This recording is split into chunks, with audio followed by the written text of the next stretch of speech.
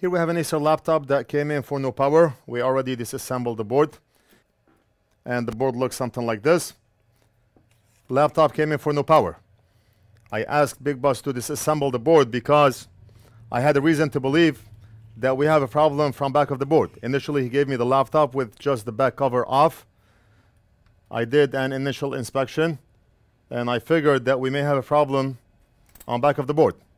I mention in every video, especially when working on Asus laptops, we do not have to take the board out because most Asus laptops, I'm able to figure out the problem from just the surface, or most of them have problems from the surface.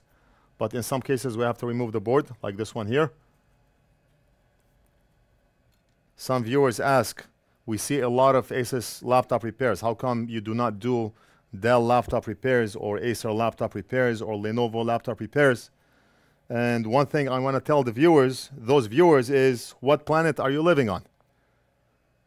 Just log into YouTube and use your brains. Search NorthridgeFix HP or NorthridgeFix Dell or Dell laptop, NorthridgeFix. We have what? Over 1,200 videos. Are you kidding me? The laptops I work on in the videos are the stuff that we get in the shop. So the laptop has no power. Before we start the video, I want to give a shout out to our sponsor, PCBWay. PCBWay is a China Shenzhen-based PCB manufacturer and printed circuit board assembler with more than a decade in the field of PCB prototype and fabrication. They offer a wide variety of services, including 3D printing, CNC machining, sheet metal fabrication, and much more. PCBWay is committed to meeting all your PCB needs. They offer quality, on-time delivery, and competitive pricing. 1 to 2 layer boards starts at $5 with 24 hours turnaround. Get an instant quote by visiting PCBWay.com or click on the link below and make sure to check them out. The first thing I want to do is check the DC connector right here. And next to the DC connector, we should have 2 DC power MOSFETs, whether they are on the left, on the right, on the bottom, somewhere on top left, top right. Every laptop is different. But for here, for this laptop, we have a big one and we have a small one. I'm interested in the drain of the small one. How do you know? Because I work on laptops every day. What books should I read? None. There are no books that will teach you how to fix an Acer laptop. How do I learn? People ask, how do I become like you? Or how do I do what you do? The only way to learn is to learn from somebody in the business. That's really the only way, unless you want to just spend hours and hours and hours and hours under the microscope trying to figure stuff out. Eventually, you will figure it out. It's going to take time. It's going to take a lot of time. People have been asking us for the past maybe 3-4 years about training. When are you going to offer training? We have over, I would say, 22,000 people in our email list waiting on training. Even if we start training, we're not going to be able to train everyone. We're going to have to pick in lottery who attends the class and who does not. Should we do the class in the shop? Should we do the class online, on Zoom? Most people are international. A lot of people suggested that maybe we can pre-record the course and we can sell it. How do you protect a pre-recorded course from going out on the internet? So stuff like that we have to think about. So we're going to measure the MOSFET, the drain, and we have a short circuit. I tested this prior to recording the video, and that's why we removed the motherboard, because I wanted to see where that short is coming from. So we have a short circuit, as you can see here. What do we do when we have a short circuit on the DC, on the drain of the DC power MOSFET? We're going to inject voltage, and we're going to monitor the board under a thermal camera and see what gets hot on the board. Every laptop is the same. We do this on Asus laptops. We do this on Lenovo laptops. We do this on Robocop laptops. Every laptop in the market. Voltage injection tool on. I have it currently set at 1.5 volts. And we're going to inject voltage right here. And we're going to monitor the board under a thermal camera and see what gets hot. See? Right there. We see something hot right here. But heat is not coming from this side of the board, and that's why I asked Big Boss to remove the board so we can look on back of the board and see what is getting hot. The component in question, or the heat in question, is not coming from this side of the board. So we're gonna have to flip the board, same area. I'm gonna point my finger at the board. So heat is coming from here. And what I'm interested in is the same area on back of the board. Let's look under the microscope and look at what I found. Nothing too obvious, but few things ring a bell. We have a lot of burnt flux here from excessive heat. That's factory flux. Because of so much heat in this area, or because of a short circuit in this area, we see burnt factory flux. You can tell I was probing around before I started the video, but I did not do anything, or I did not discover where the short is coming from yet. And that's why I said, let me record the video and see if we can figure it out together. Now, one thing that stands out is a discoloration in this capacitor. This one looks different, right? I do not know if that means anything, or if that capacitor is in fact, or indeed, shorted. If we measure in diode mode, we have a dead short, a 0 ohm short. If we measure in ohms mode, we should be reading about 4.7 ohms on this resistor, and my meter is showing 4.8 ohms. That's perfect.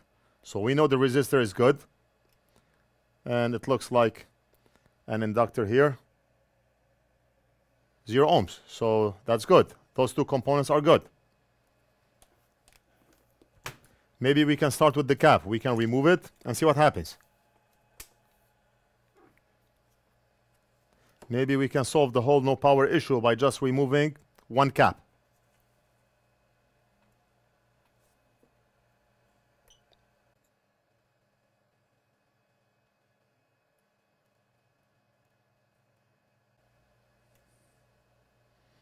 All right, let's put that cap on the side. And I think I can already see that the cap is blown. That cap does not want to let go. What I do in that case is I dip my tweezers in alcohol, and now I'm able to rotate that cap without that cap sticking. See, I see something here. I mean, it doesn't matter what I see. Let's measure it.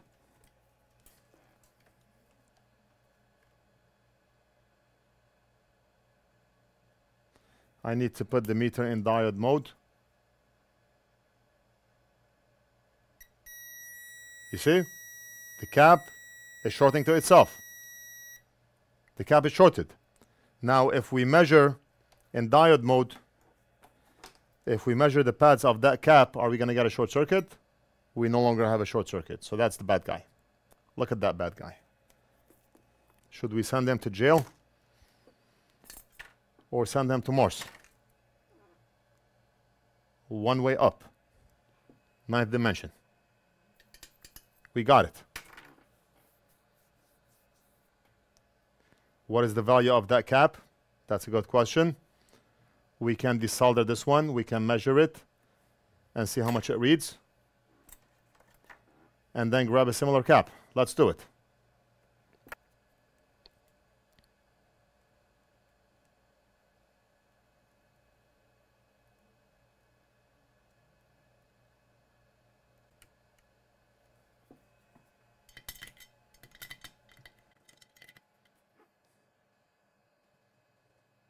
So I'm going to measure using my LCR meter.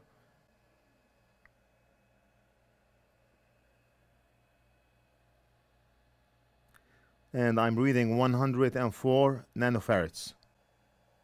So 100 nanofarads. Of course, with like a 10 or 20% plus or minus, it doesn't matter.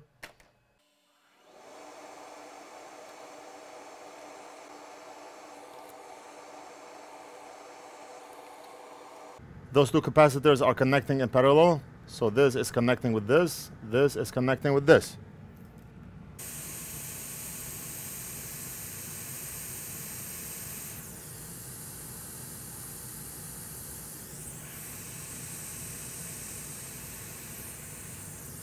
And now we need to grab another cap. 100 nanofarads, and this one is likely size 402 or 603. If I am to guess, I would say size 603. Let me grab the 603 book. Right, so I grabbed the 603 size capacitors book. And if you are in the same type of business or you are doing this as a hobby, you can purchase all those books from our site. We have 10 different books, size 201, 402, 603, 805, 1206, for resistors and capacitors. Every value you can think of. So if we look here, I opened the book to 100 nanofarads, and I just want to compare the size to see if 603 is the one that we are looking for. And perfect. Look at this. Right there. And it looks like I used a similar cap before. I do not know for what, but one of them is missing.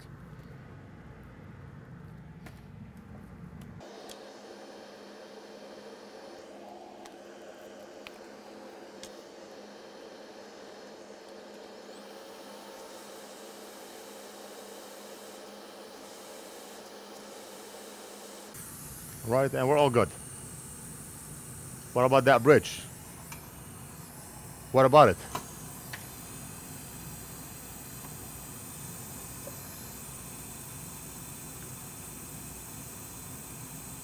How come? How come what? What if? What if what? We're done. Now we're gonna go back to front of the board and we're gonna measure the drain on that MOSFET to see if we still have a short circuit. We should not, because if we still do, then that would be black magic.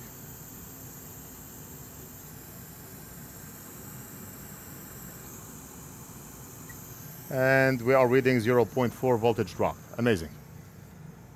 I'm gonna hand the board over to Big Boss to reassemble and test, and I'll be back to finish the video. All right, Big Boss reassembled the laptop and he just called me. How are we doing?